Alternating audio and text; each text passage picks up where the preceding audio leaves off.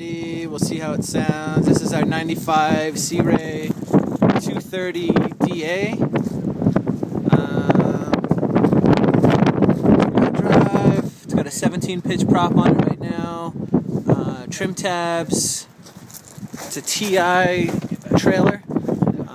Bearing buddies, dual axle. That's the whole thing. I'll just kind of do a walk around. Well, let's say you're in it, but you really got to turn back. No, you're not. Hear the water. Sorry if it's a little too jumpy.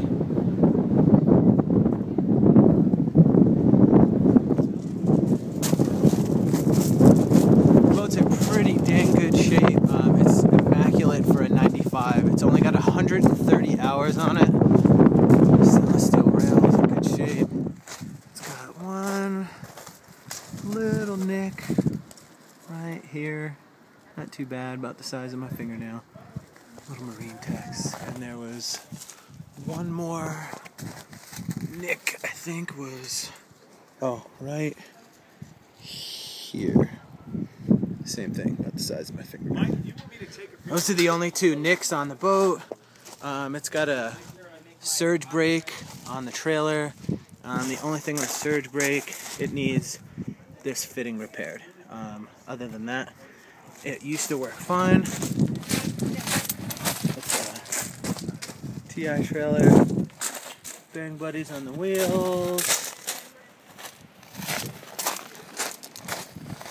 Check out the interior here. Not making everybody sick. All the seats are in excellent condition. White.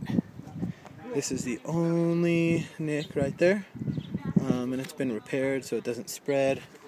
It's got the carpet kit, speakers. This is the cockpit.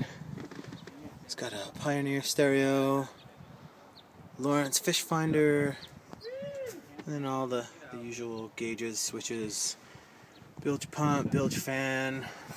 These are the controls for the trim tabs and the indicator for the trim tabs. Throttle, of course. That seat also in very good condition. The boat has two different tops that come with it. Actually, three different tops that come with it. There's the hatch. This is the anchor locker in here. It's got a little fitted spot for the anchor in there. Yeah. Always got something on the burner, you know? And this, of course, is the step to go below deck.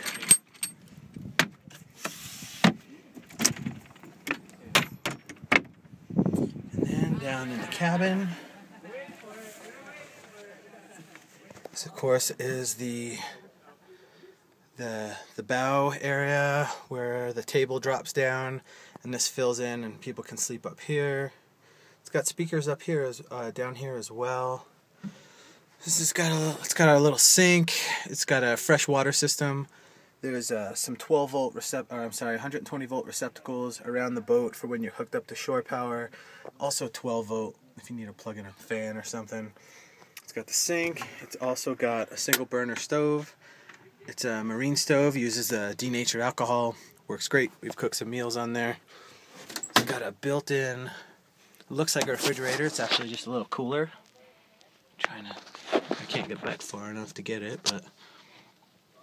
And then the other cool thing is below the driver area is this other little cubby over here that sleeps two more people.